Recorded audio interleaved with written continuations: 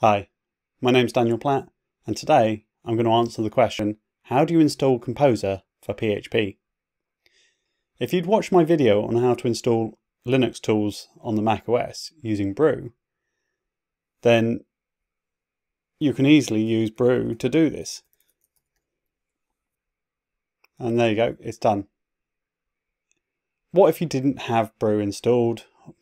Then you can use the documentation on their website on Get Composer. So let's remove Composer first. Let's just make sure it's not installed. So getcomposer.org. This is all your documentation for Composer. And if you go to download, you see this page. And it could be a little bit daunting at first. But what you need to do is copy and paste these lines of code, go back to your terminal and paste them.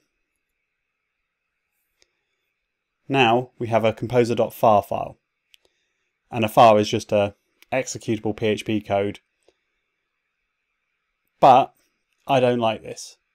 So what I do is I move composer.far to usr local /bin/composer. And the USR local bin folder should exist for you. If the USR local bin directory doesn't exist for you, then you can create it using USR local make bin. Sudo mkdir, which is make directory /usr/local/bin.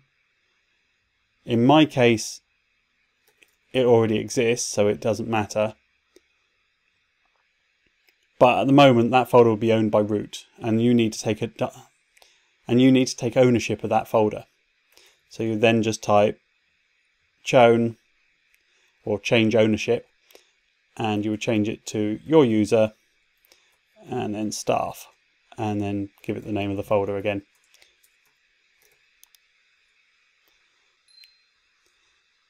And then you'll actually be able to install Composer. I'm not sure if Brew creates this folder or not, which is why I'm giving the instructions here. Hopefully you don't have to do that. So now you know how to install Composer on your computer. I'll see you in the next video.